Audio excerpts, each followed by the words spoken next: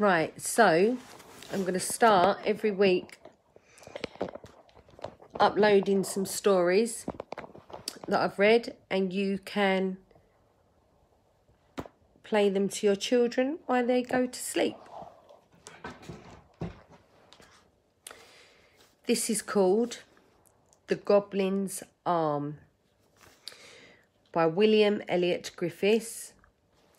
Reiko and his brave companion Tsuna are great heroes in Japanese fairy tales.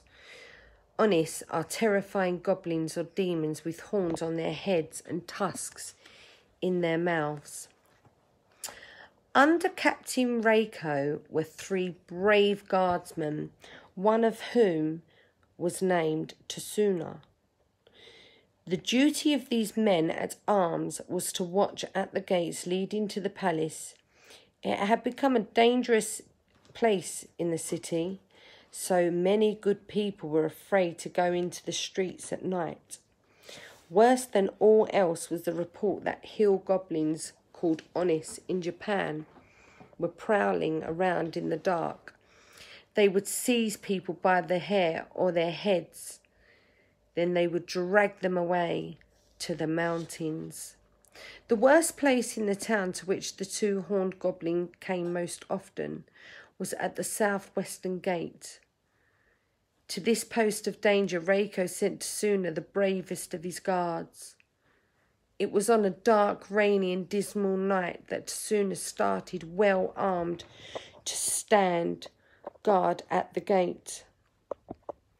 Tsuna's trusty helmet was knotted over his chin, and all the pieces of his armour were well laced up. His sandals were tight on his feet, and in his belt was thrust a trusty sword, freshly sharpened, until its edge was like razors, and with it he could cut in half a hair floating in the air. Tsuna paced up and down the stone way with his eyes and ears wide open. The wind was blowing frightfully, the storm howled, whistling, and the rain fell in such torrents that soon the cords of Tsuna's armour and his tunic were soaked through. The great bronze bell of the temple on the hill boomed out the hours one after another until a single stroke told Tsuna it was the hour of midnight. 2 hours passed, and still Tsuna was wide awake. The storm had calmed, but it was darker than ever. The hour of 3 rang out, and the soft, mellow notes of the temple bell died away. The warrior, almost without knowing it, grew sleepy and fell into a doze. Then he started and woke up. Tsuna shook himself, jingled his armour, pinched himself, and even pulled out his little knife and pricked his leg with the point of it to keep himself awake. But all in vain.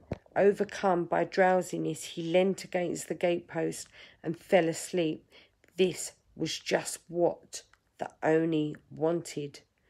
All the time it had been squatting on the cross piece at the top of the gate, waiting. There he is there.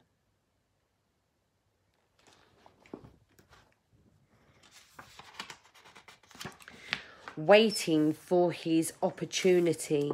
Now the Oni slid down as softly as a monkey, and with its iron-like claws grabbed Tsuna by the helmet and began to drag him into the air.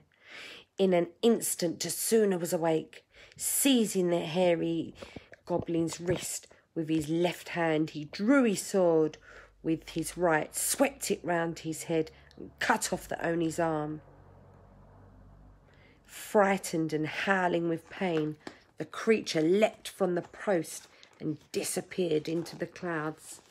There's the Oni, the goblin, and he ran away as Tsuna hurt him.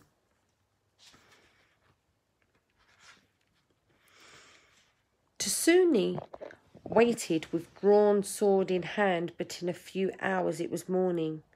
The sun rose on the pagodas and gardens and temples of the capital city. Everything was beautiful and bright, with beautiful flowers. Tsuna returned to report to his captain, carrying the goblin's arm in triumph. Reiko examined it and praised Tsuna loudly for his bravery, then rewarded him with a silken sash. Now it is said that if a goblin's arm be cut off, it can be joined with the body again if it is found within a week. So Reiko warned Tsuna to lock it up and watch it night and day in case he had it stolen from him before the week was up. Tsuna went to the stonecutters and bought a strong box cut out of the solid stone. It had a heavy lid on it which slid in a groove and came out only by touching a secret spring. Into this he put the arm. Then setting it in his bedchamber, he guarded it day and night, day and night, day and night, keeping the gate and all his doors locked. He didn't allow anyone who was a stranger to look at the trophy. 6 days passed by and Tsuna began to think he was safe, for all of his doors were tightly shut. So he set the box out in the middle of the room and sat down in ease before it. He took off his armour and put on his court robes. During the evening, but rather late, there was a feeble knock, like that of an old woman at the gate outside. Tsuna cried out, "Who's there?" The squeaky voice of his aunt, as it seemed, who was a very old woman, replied, "I want to see my nephew to praise him for his bravery in cutting the goblin's arm off." So Tsuna let her in and carefully locked the door behind her. Tsuna helped her into the room where she sat down on the mats in the front of the box, very close to it.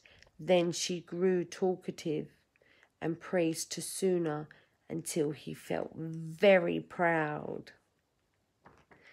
All the time the old woman's left shoulder was covered with her dress, while her right hand was out. Finally, she begged to be allowed to see the arm.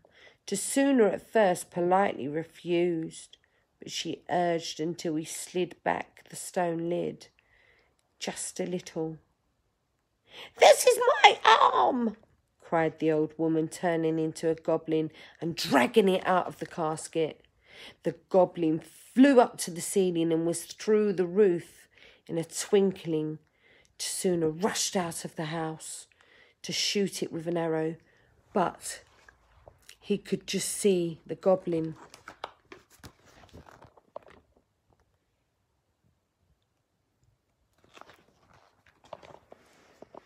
Far off in the clouds, grinning horribly. As he watched, he saw the cut-off arm join again with the body, and the goblin shook both fists at him in victory. Nighty-night, children.